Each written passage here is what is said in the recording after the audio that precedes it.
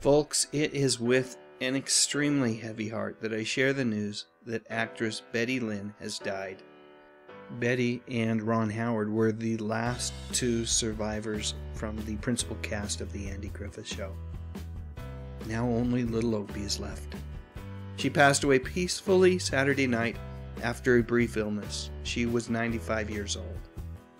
When I think about Thelma Lou, the character that Betty Lynn played on the Andy Griffith Show, you know, she really was the perfect girlfriend for Barney Fife. She had just the right amount of spunk and sass. She was the epitome of cute, and for the life of me, even as a kid, I couldn't figure out how Barney had gotten so darn lucky.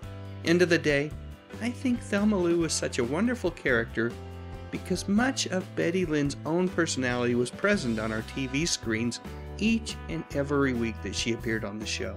Even before the Andy Griffith Show, Betty wasn't a newcomer to the entertainment industry. She had been performing on television and in movies since she was a teen.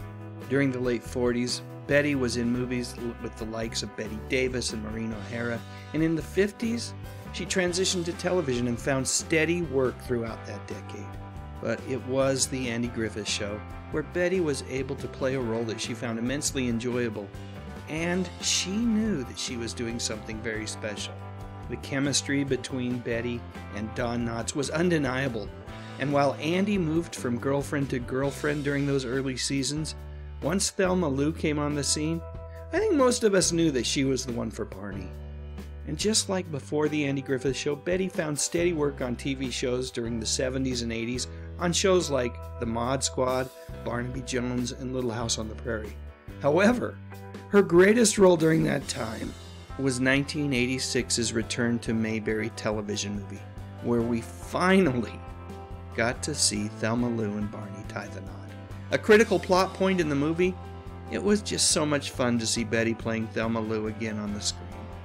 After retiring from the entertainment industry during the early 90s, Betty would be a frequent participant at Mount Airy's Mayberry days. And when she was in Mount Airy, Betty would often comment how much the little North Carolina town actually felt like Mayberry. In fact, she loved it so darn much that she ended up moving there and living there in Andy's hometown for the remainder of her life. In 2016, Betty received North Carolina's highest awards for its citizens, called the Order of the Longleaf Pine. Previous recipients have been Maya Angelou, Michael Jordan, Dale Earnhardt, Billy Graham, and of course, Andy Griffith.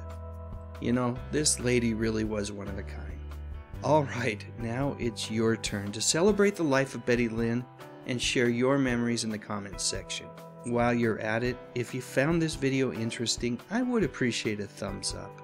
Maybe even consider subscribing to the channel. I talk about music, movies, and mostly television from the 50s, 60s, 70s, and 80s. You know, the good stuff.